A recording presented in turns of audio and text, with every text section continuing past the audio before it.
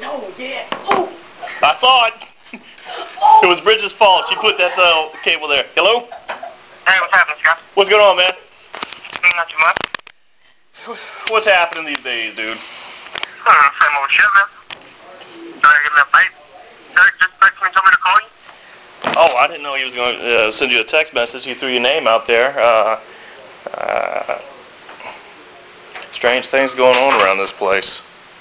Yeah? Said that I called you. Yeah. What's that about? Yeah. Good. Dude. Fucking Romeo called yesterday. Yeah? Saying that he was investigating a complaint from Zerk about folders. And he, said Zerk told him about how I should have been briefing, that I told, and I did, I told Zerk the story about how whenever they told South Dakota that I should have been briefing, I was like, look, that's bullshit, it's against the law. I need to print it out the law and handed it to, the lieutenant. Like it was Calvin Flores.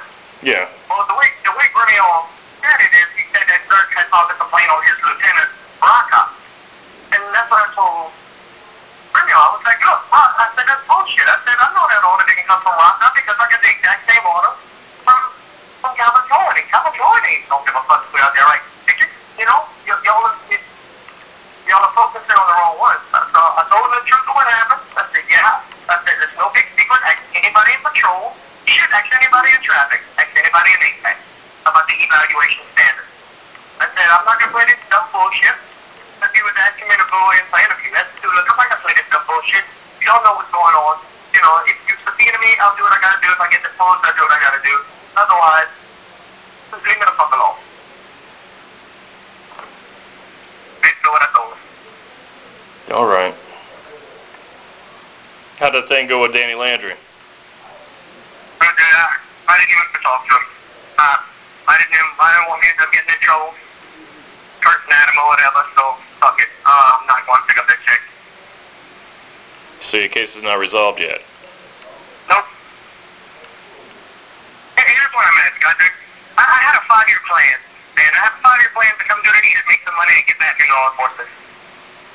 And I don't want to get myself blackballed. You know what I mean? Blackballed from where? You definitely not coming back to work here.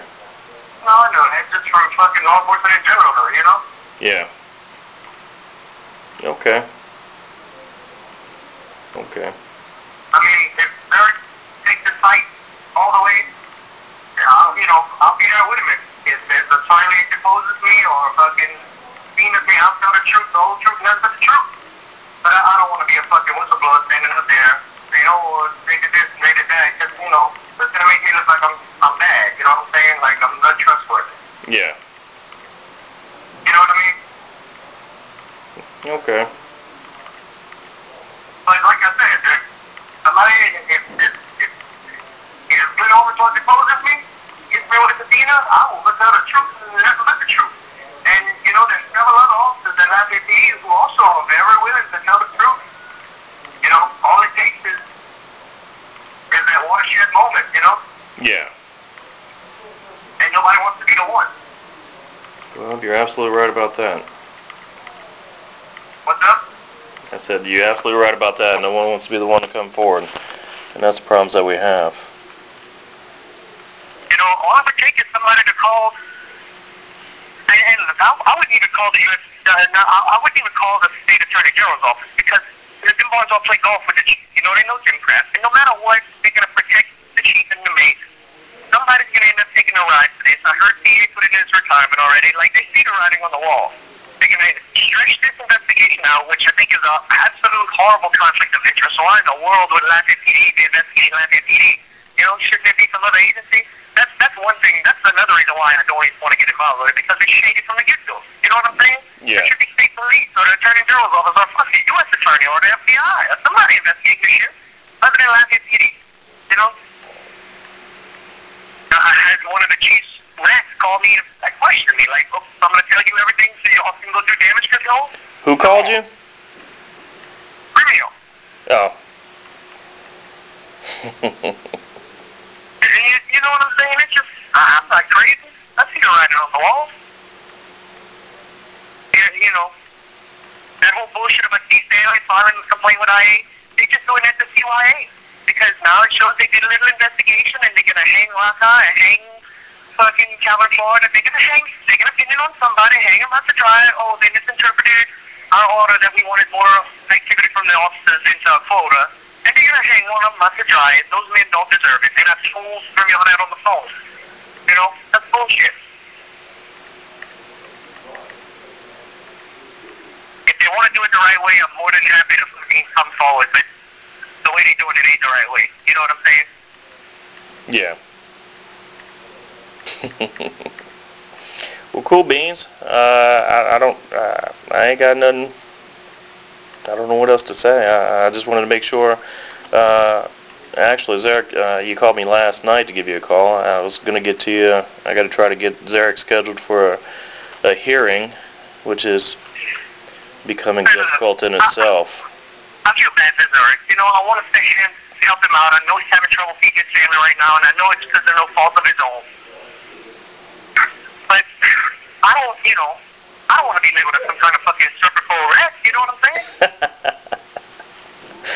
Oh, that's all right, dude. Look, I ain't got no ill will for you. I was gonna call. I don't know why I told you to give me a call right now, because I was working on his appeal scheduling. And man, look, that's entirely up to you. You make your own decisions. He had the ability to do all this early on in the game, and he's kind of waiting on somebody else to do it for him. So I don't know what else to say. Wait, what did you just say? I couldn't hear you. What? He's trying to get somebody else to take the fight for him, it sounds like. I'm not sure what's going on with that. Who's Zarek? Yeah. Well, from what he told me, his attorney said he needs more people coming forward. And look, what I personally think that Glenn Armatoy is in too tight with the city. You know what I'm saying? You ain't gonna get no argument here. Like, if I was Zarek's attorney, we would be screaming from the rooftops. I wouldn't want to tell D. Stanley about this. I don't want to tell the FBI about this. You know what I'm saying? Yep. Like, that's some super shady shit going on. And it don't look like it's going to turn out well I see the writing on the wall. The way it's being investigated, ain't shit going to come of this. And, you know, Romeo kind of said that whenever he asked me to come in. I said, oh, no, look, Sarge, I ain't trying to get nobody in trouble. And he said, oh, well, you know, nobody's going to get in trouble over this. I said, bullshit, nobody's going to get in trouble over this. I said, that's a violation of state law. It's their job, and possibly their pension. Well, what did he say when you told him that? He didn't know what he was going to say. He didn't say shit. He was trying to downplay it, but I mean, you know what else he was doing? He was trying to, angle me into the answer that he wanted. You know what I'm saying? Trying to mold my answer into what he thought it should be. Like when I was saying quotas, he was saying DDAC. Because I said it was around the time they were starting to implement that DDAC. He said, oh, so it was DDAC? Like, no, it was 2 digits and 3.5 hours. It was specific. Yeah, what did he say when you told him that? Nothing. Not much talking. Oh, man, this place is out of control. It's out of control, dude. And that's the thing, man. That's the thing. Ask any patrol officer who's in patrol. He'll tell you. Go talk to Brad Bice. He'll tell you. He had the quota thing started way before this. Because when first I got an ATAC, Ricky Reese told us about the evaluation standard. 10 tickets and 1 DWI a night. You know? Brad will tell you that shit. But Brad kept the 10. He wrote 10 on a sticky note and kept it on his dome light in his car every night. You know, we laugh about it. When they were in traffic. Up until a few months ago, which is why I think it's funny all of a sudden DA put in his retirement. Up until like last month, it was still pushing 10 tickets and so many reps. Well, Brad did what I did. We printed out the anti-quota law and pinned it up on the board. And all of a sudden, the fucking 10 tickets thing shut the fuck up, you know? But personally, I think it was coming from DA. If it wasn't coming from higher. But I personally think it was coming from DA, and that's why he's right on the wall and he's retired. So, like I said, if they subpoena or whatever, I'll do what I gotta do. But other than that, I want to stay out of it. Because I kind of see the writing on the wall and fuck that. Ain't worth it. Cool deal. So, Well, let me know if you need anything, man. You got my number. dude, I'm kind of over the whole Lafayette PD thing, man. They really giving me a bad taste. Oh, I'm sorry they're giving you a bad day, man. Don't have a bad day on my account. Oh, no. None of that has to do with you, man. You always nothing but helpful, but them cats over there, man. Shady, that's, you know. Well, look, do yourself a favor. If you're not going to contest or do anything with Danny Landry, go pick up your check and sign your paperwork.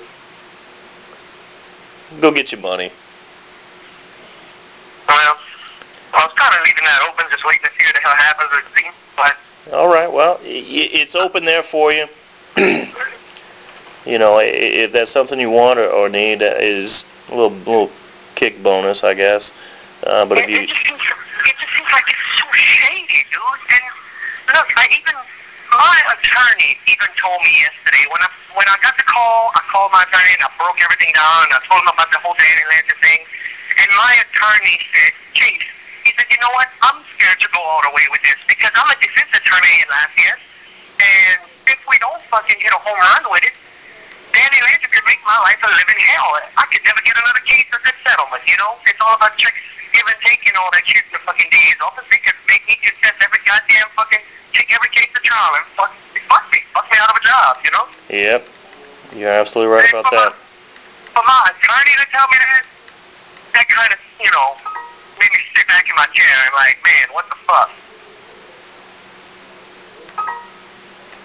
Well, it's there for you, buddy. Don't let it go back to the city. That's for damn sure. If you decide to cancel it, man, just go sign your paperwork and pick it up. Dude, I'm kind of wondering why this happened. Why his attorney hasn't notified the news or just you know nobody yet? Hey, well, who's his attorney?